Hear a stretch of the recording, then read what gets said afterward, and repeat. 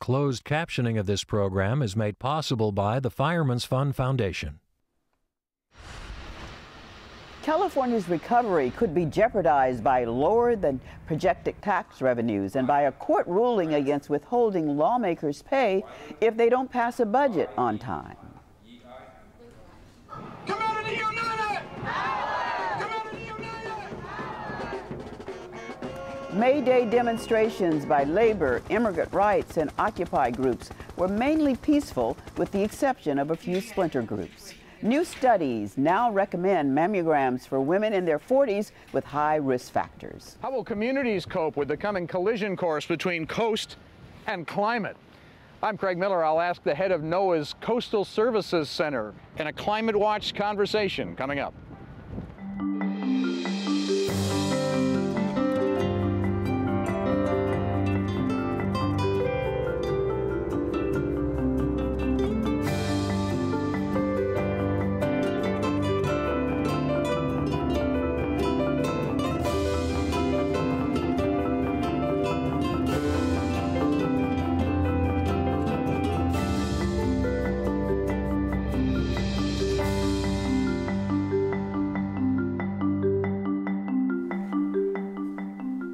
Good evening, I'm Belva Davis, and welcome to This Week in Northern California.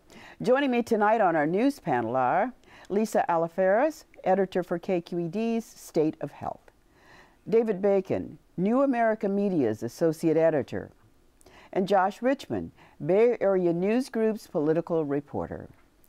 You're back, Josh, with news about the state budget. That's not new for you. How bad is the news this time?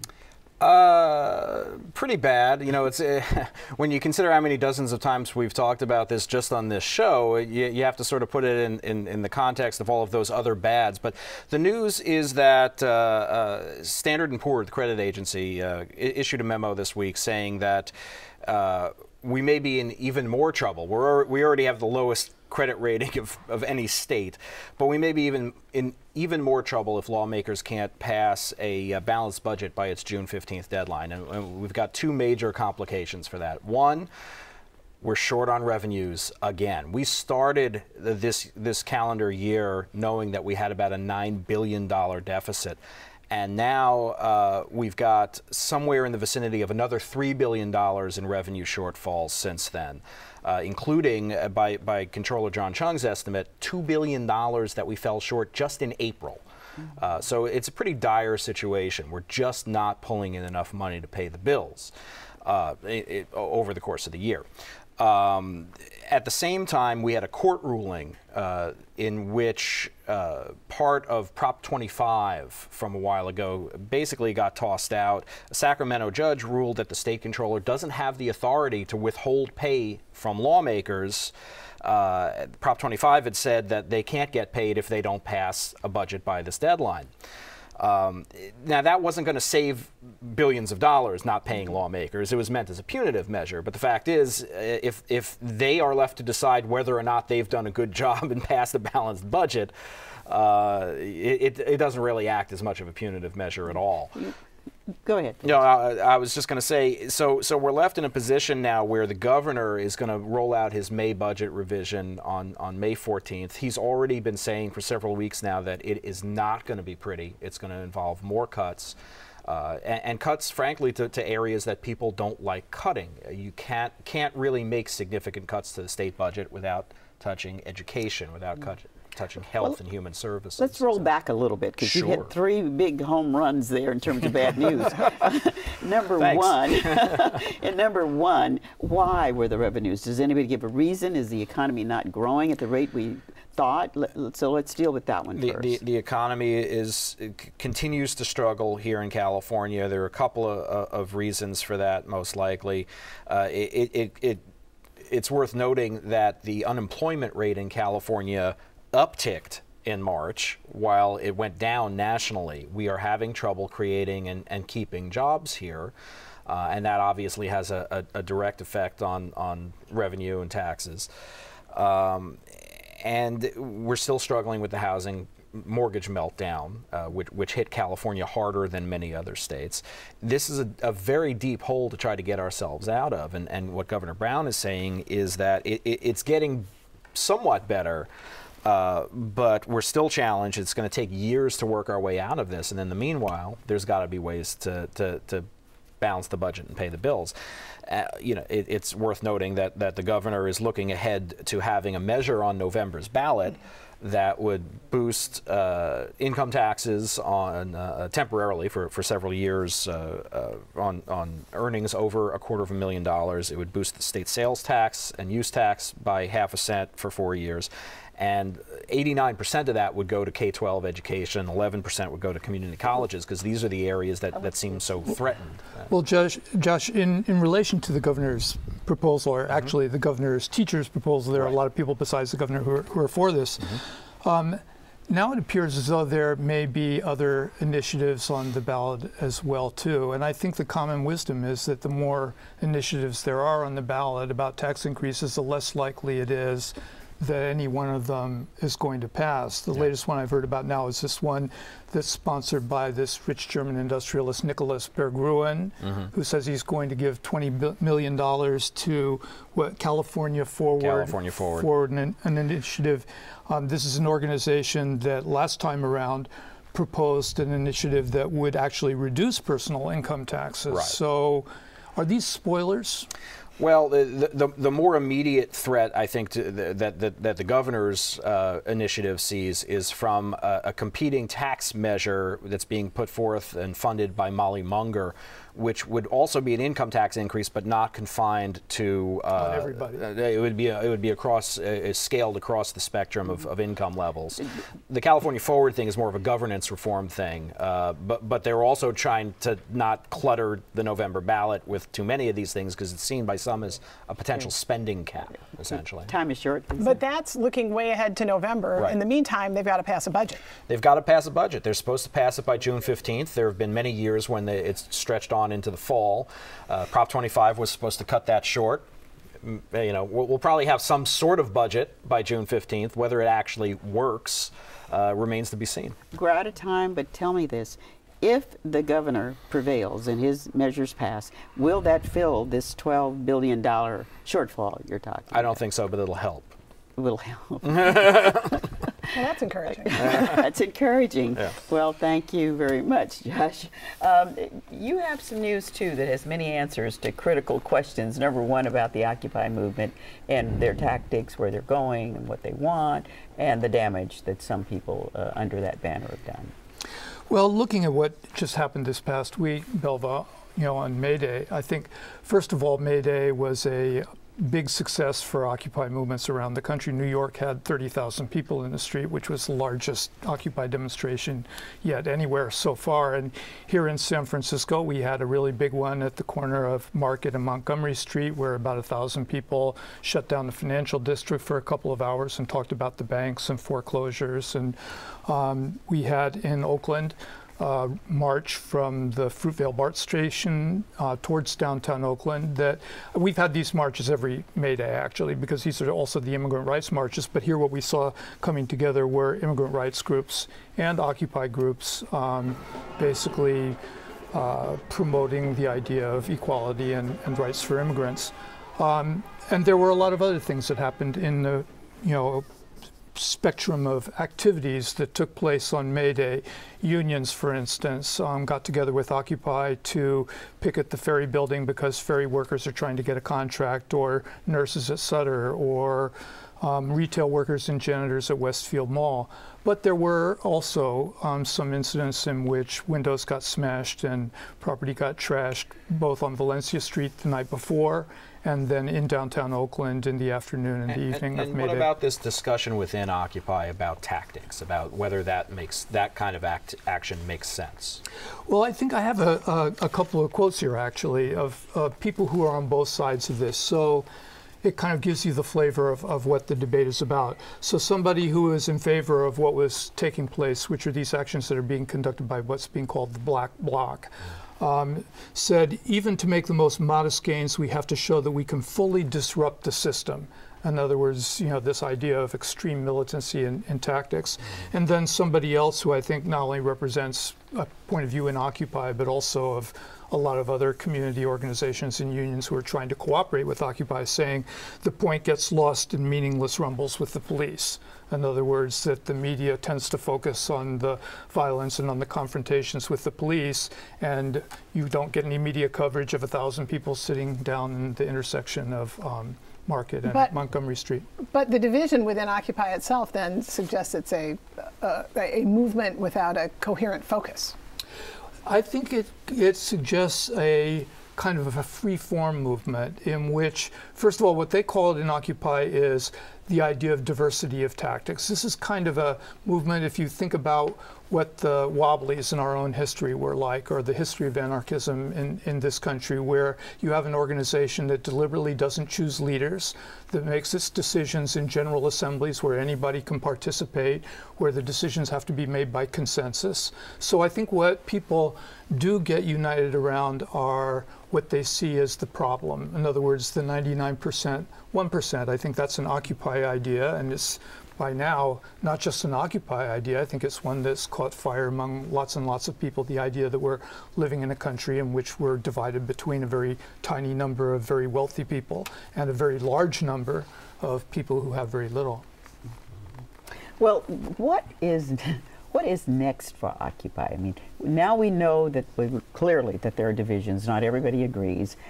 What does it do to the people who normally got a message out about labor problems or immigrant problems, who all of that got suppressed? You brought that up. So are those groups becoming impatient with Occupy? Impatient, yes, but I don't think that, looking at what's happened in San Francisco here, for instance, I don't think unions are about to give up on Occupy at all. In fact, I think there's kind of an overlap in some ways between those people in Occupy who did things like the occupation of the intersection at Montgomery and Market Street, and people who did the demonstrations against the Wells Fargo shareholder meeting the week before, basically protesting against, on the one hand, lots of foreclosures, and on the other hand, lots of profits for the bank.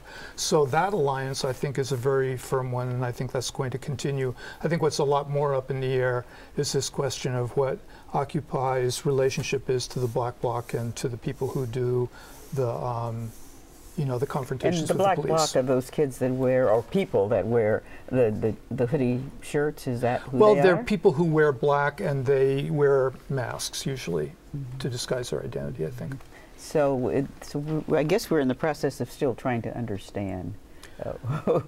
Yes, and I think that people are debating a lot of other different tactical ideas as well too. Should Occupy concentrate on, for instance, trying to maintain what they would call their turf, or things like the tent encampment in Justin Herman Plaza, or recently on May Day, for instance, they reoccupied a building belonging to the diocese, trying to convert it into a community center. So that's one set of ideas. Another one are these sort of mobile demonstrations that take place during protests. The thread between your story and Lisa's story is that people can't agree on what always is the best tactic to cure a pretty bad problem. So Lisa, with you, it's women and trying to decide whether to have mammograms or not. Okay, so the debate is specifically, the studies that came out this week were specifically about women in their 40s. So women 50 and over, women 50 to age 74 should continue to get their mammograms. But the debate has been around since the United States Preventive Services Task Force released their guidelines 3 years ago, saying that women in their 40s should talk to their doctor, that they weren't making a firm recommendation either way.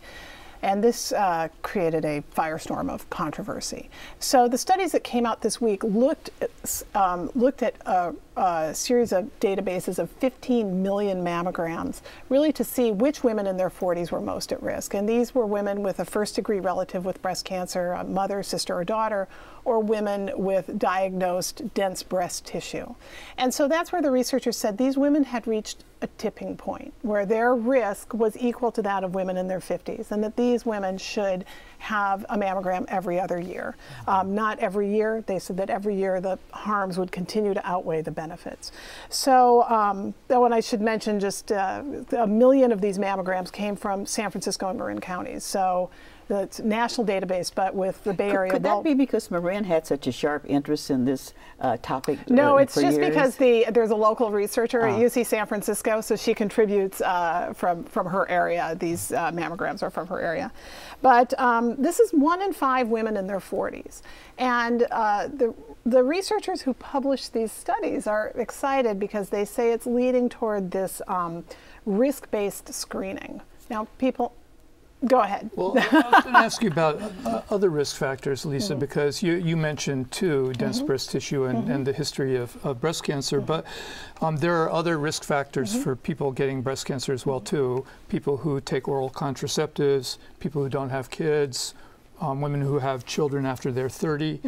Is that also an indicator that you should get a mammogram? No, these women are at elevated lifetime risk. But the data that the researchers looked at specifically, and they looked also at alcohol. Alcohol has been associated with higher risk, but they were looking specifically at a number of risk factors, and these were the 2 that they said rose to this tipping point where where a woman's risk was. This is in her 40s. This is not lifetime risk. These are women in their 40s.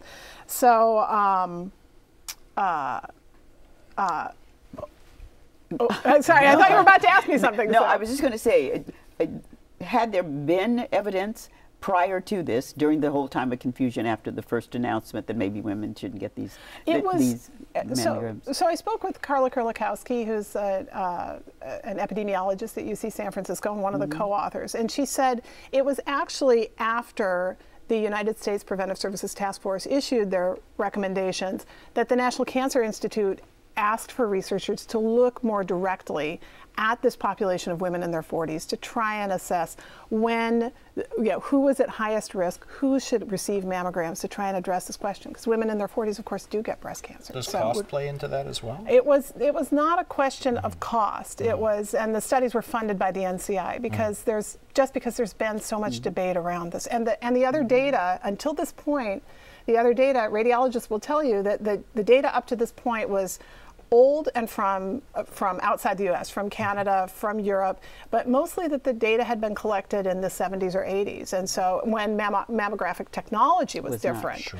And so let's look at current technology, let's look at American women, and but this is also one study. It confirms what came out last summer, but this is by no means the final word. Okay, so what harm is done by having these mammograms? What can happen is that so Otis Brawley, who wrote an accompanying editorial in the journal where these studies were published, he's the chief medical officer of the American Cancer Society, and he said he worried that mammography had been oversold to American women, and women have this belief that they have a mammogram and it will detect anything that's wrong, that will detect breast cancer, and that they will not die from breast cancer. They will not, or that it will be caught early and they won't have to have more serious treatment.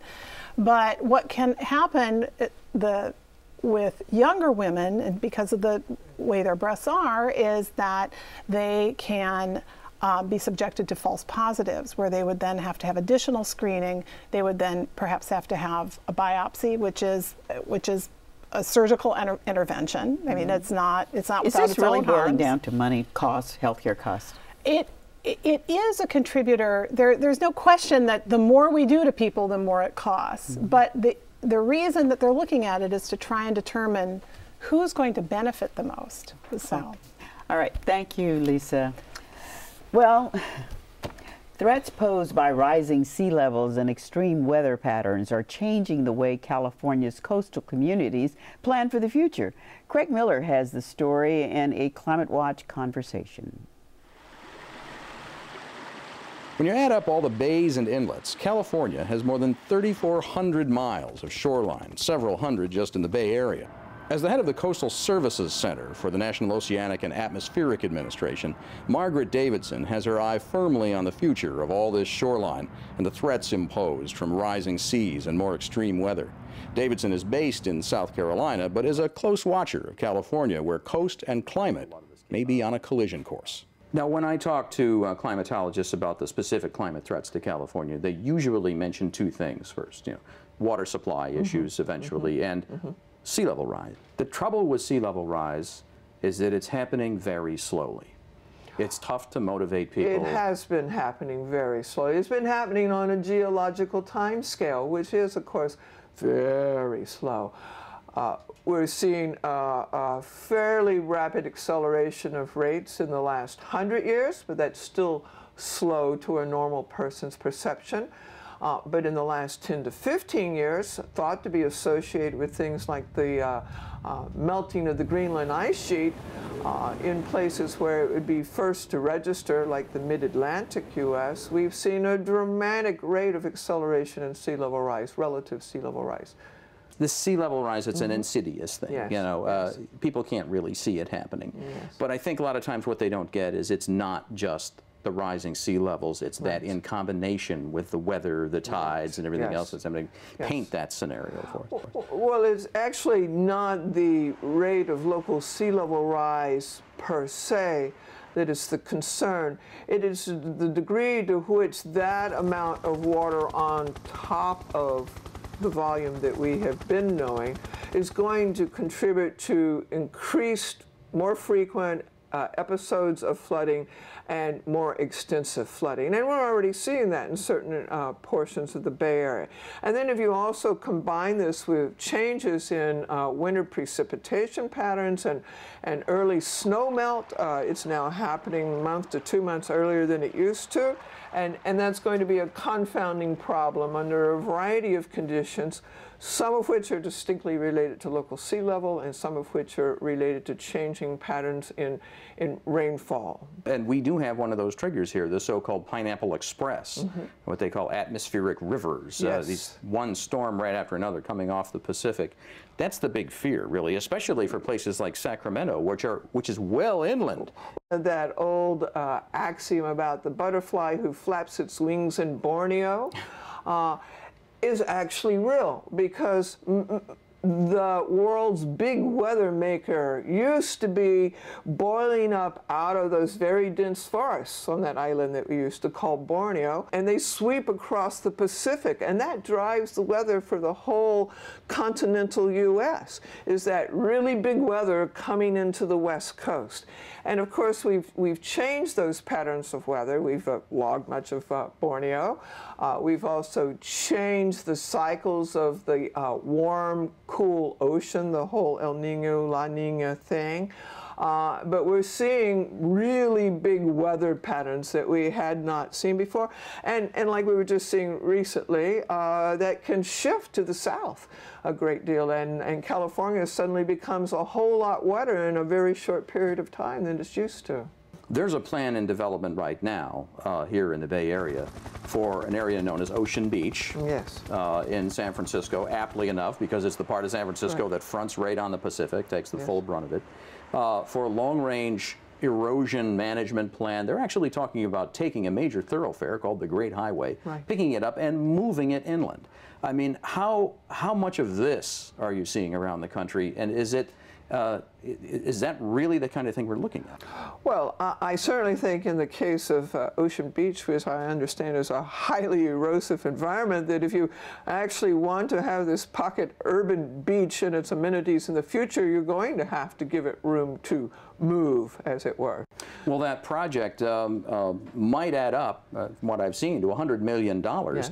And that's just to deal with a very tiny slice of the California coast. You look at what would have to be done all up and down the coast and in the bays and inlets of California. You're talking about more than 800 miles of coastline.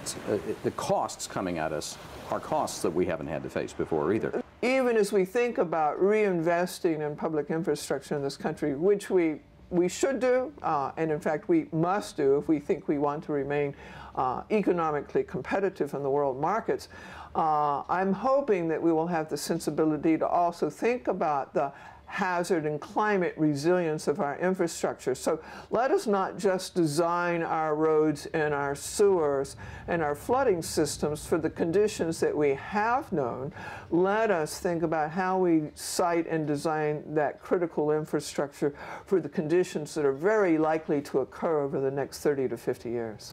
Margaret Davidson, thanks for taking a few minutes with us. Certainly, Craig. Happy to help. Well, now some welcome news on the environmental front. After years of declining numbers, California's king salmon are finally making a comeback. State Fish and Game officials are predicting that this could be the biggest salmon run since 2005. To help kick off the commercial salmon season, last week fishermen flocked to Pillar Point Harbor to take part in a 100-year-old tradition, the annual blessing of the fleet. God bless, you're going out and you're coming in. Congresswoman Jackie Speer was also on hand to show her support for the fishermen and local businesses who hope the salmon surge could help the industry recover from a series of poor harvests. And if the commercial fishermen have as much luck as these sports fishermen had that day, we could all be able to fire up our barbecues as early as this weekend. Well, that's all for tonight. My thanks to all of you for joining us here this evening. Visit us anytime at kqed.org/thisweek for past episodes, to subscribe to our newsletter and our podcast, and to share your thoughts about the program. I'm Belva Davis. Thank you for watching. Good night.